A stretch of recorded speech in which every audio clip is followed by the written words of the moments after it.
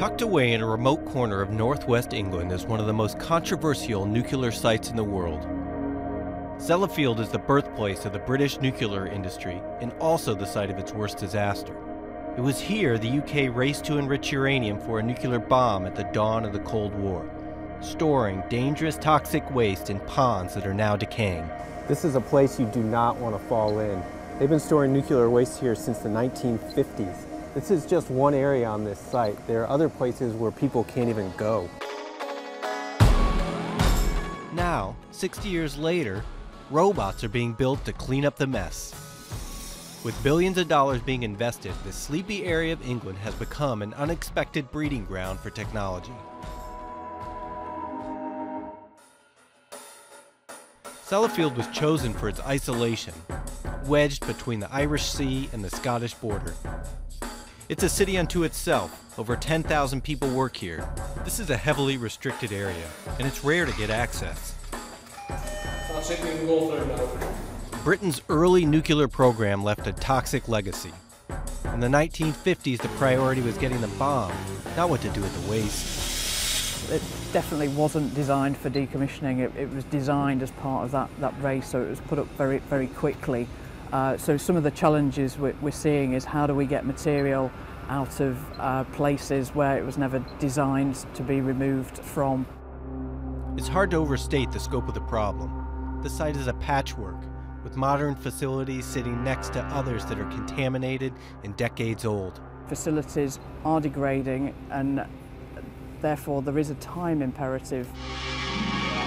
No single incident is more controversial than the Windscale reactor fire in 1957.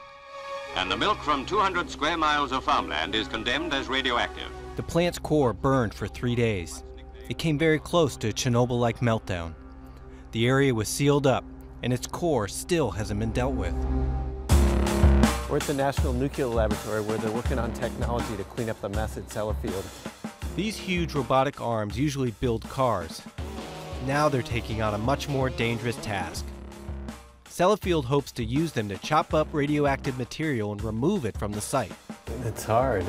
It moves slowly. Humans are at the controls for now, but the goal is to turn the job of nuclear cleanup over to the robots. I think the biggest thing is it's not necessarily the mechanical devices, the arms which you see now. It's more about the computers behind it, the development of artificial intelligence, systems that can learn from their environment and fundamentally pull the operators further away from the hazardous part of the task. Around the world, some of the most contaminated sites are turning to Sellafield technology for help. Radiation levels now are rising at the Fukushima nuclear plant. Createch, a small English startup, is building drones packed with cameras and sensors. It started out working with Sellafield, but caught the attention of Japanese authorities. They've hired the company to develop technology to map the most contaminated and dangerous areas of the Fukushima site. This doesn't look like a drone you can just buy off the shelf. No, so this drone is specifically designed to operate in really hazardous environments like nuclear power plants, where you don't want to send people. This quadcopter is autonomous and already using artificial intelligence to see and think for itself. If successful, its technology will provide vital information for the Japanese cleanup. It's not the physical substance, it's what's inside this section of the drone, where you have a brain, if you like, which is capable of perceiving its environment in 3 dimensions and then making its own plans for how to move and act within that 3D environment to do what a person would do if the person was there. Drones can only see the problems. Other robots are going to have to get their hands dirty.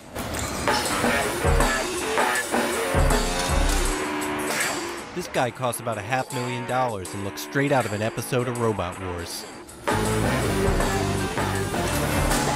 We specialise in sending equipment where people traditionally can't go.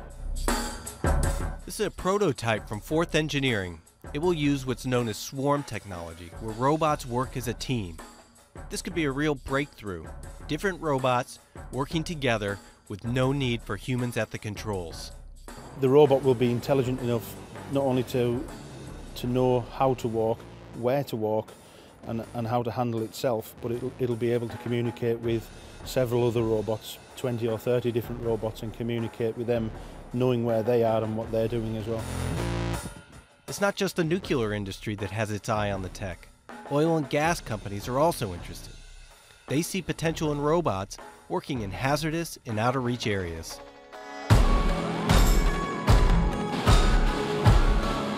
All these machines, whether on land, sea, or air, will play a critical role in Sellafield's cleanup. These aren't toys. They get at a very real, very expensive problem. Decommissioning the site costs $3 billion a year and could run over $88 billion overall. That's more than it costs to build a new nuclear power station. In fact, the Sellafield site is not scheduled to be cleared until the year 2120, 103 years from now. If this mess is going to be cleared up properly, it's going to be because of the robots.